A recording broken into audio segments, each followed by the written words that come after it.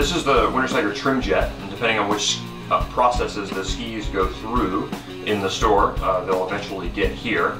This is how we maintain most of our race skis. We have ours set up a little bit differently than most shops. We'll get to that in just a second. So you can see there's a slight difference in how the machines function. This machine does, again, base and side beveling. What I'm holding in my hand here is a cup wheel. You'll hear it referred to ceramic discs. Technically, they're ceramic cup wheels. You can see they sort of look like a cup if I were to hold it this way.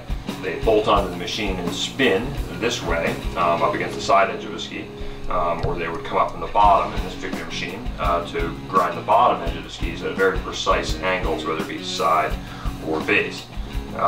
This happens to be a little bit more of an aggressive cup wheel. There are many other machines that do similar things. I have here, this is a snow glide. You can take a look at these at Verdonk Racing. The machine we used to use quite a bit. We use it less so now. It has a mini cup wheel in there, kind of a, think of it as a mini sort of do-it-yourself Wintersteiger machine. You'll see these, lots of World Cup technicians will travel with these in their bags.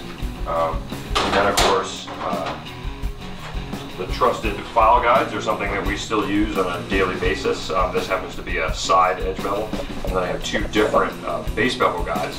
These are pretty normal ones. This one actually we had modified to get to extreme low base bevels. We have this one actually at 0.3.